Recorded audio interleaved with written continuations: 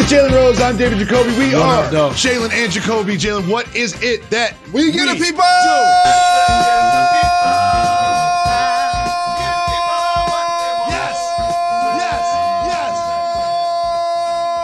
What they want. The NBA regular season is officially over, and there is way too much for us to discuss. But we're going to try to get to all the major things that we learned from this regular season and yesterday. And in particular, one thing that was decided is the Brooklyn Nets are going to be the number 7 seed in the Eastern Conference, meaning they will host a play-in game versus the Cavs. And they're lurking and looming as a threat to the top players and teams in the Eastern Conference. Brooklyn! I'm so very happy this time of year, Jacoby. It's just a celebration of the regular season.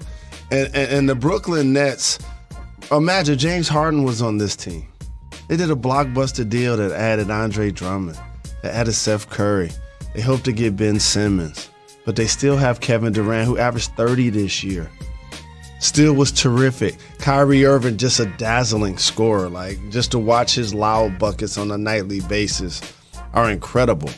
And now they have a chance to secure the 7 if they win against the Cavs. Or if they lose, they're the 8th seed, which means they gotta beat the winner of 9-10 to be the 8th seed. Right. Either way, once they get in, they got to play against a really tough opponent. Yep. At the 1 spot or the 2 spot. Yep. Now, if you're them, it's going to be interesting to see what happens with the Celtics and Robert Williams' injury.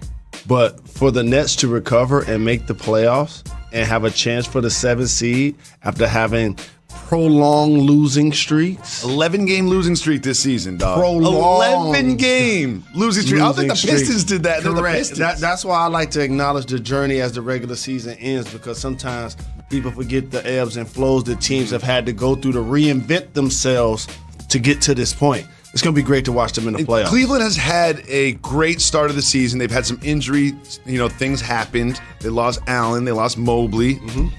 But I don't expect them to beat the Nets. But you talked about Robert Williams. If the Nets win at home in the 7-8 game, they'll be facing the Boston Celtics. You talked about Robert Williams, but also looming is Ben Simmons. I assume we would never see Ben Simmons in a Nets uniform this entire season. However, there are now reports that he could be back for the first round of the playoffs. We're not, doctors. We're not chiropractors. But what do you think about these reports? I think it's a long shot. And I'm going to stick to my conviction here by acknowledging that he hasn't played since last June. Okay. And he's on a new team. He has a legitimate back injury that he's taking a shot into that epidural, back. like my wife giving birth. That's a real thing.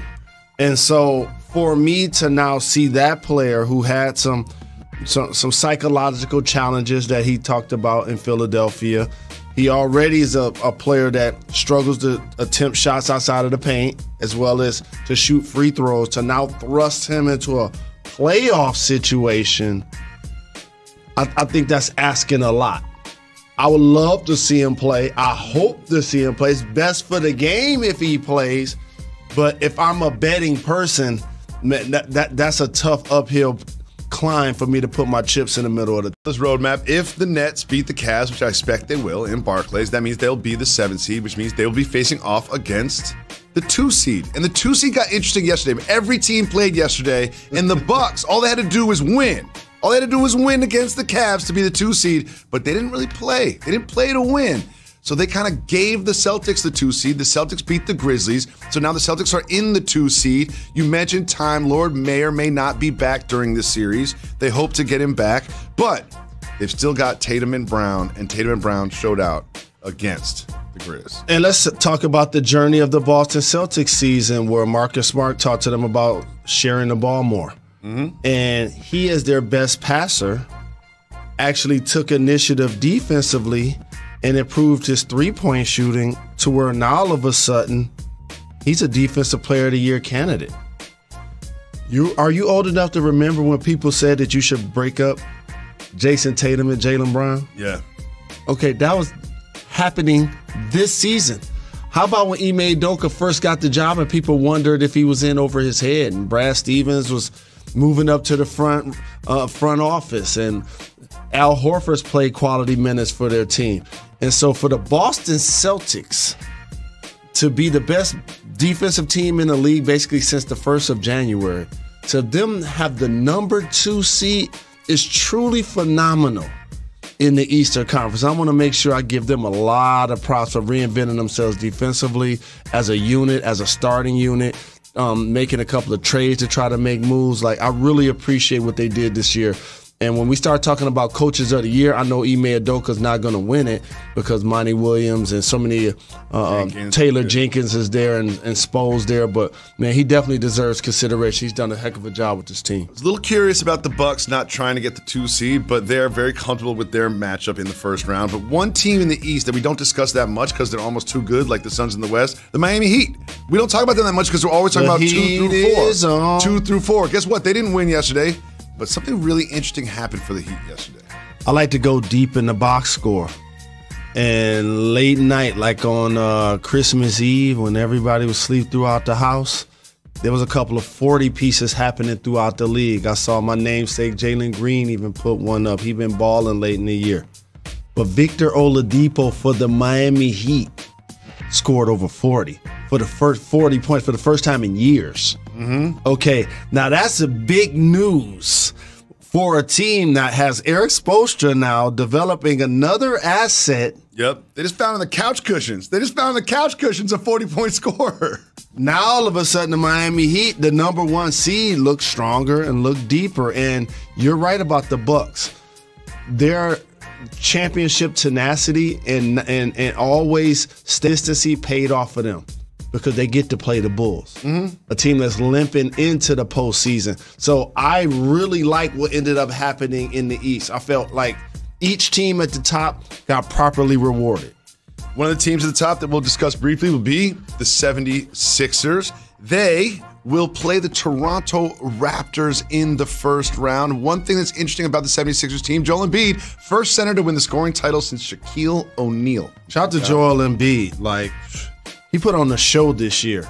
And, like, the way he punished the Indiana Pacers, like, late in the year, like, in particular, like, how dominant he was reminded me of the people that he's being compared to. Guys like Moses Malone, who led the league in scoring and won MVP, and Shaquille O'Neal, who won MVP and led the league in scoring. And I appreciated watching the growth in his game of not being a volume three-point shooter, but an effective three-point shooter, but still dominating and getting to the free throw line. But unlike the first 3 teams that I mentioned in the East, things didn't fall their way. No.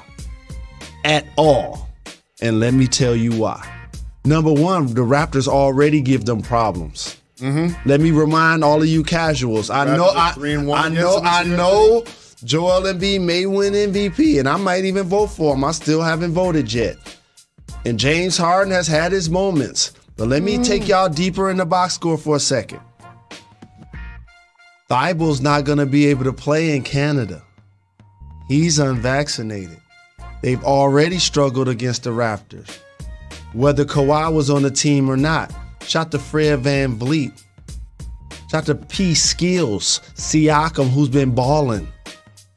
Scotty Barnes, Rookie of the Year candidate. Like, they're legit. And they're a bad matchup for Philly, especially without Thibault. They might be in trouble. Jalen, I wasn't just watching basketball yesterday. Something really bad happened. It is time for Negative Jacoby to join the show.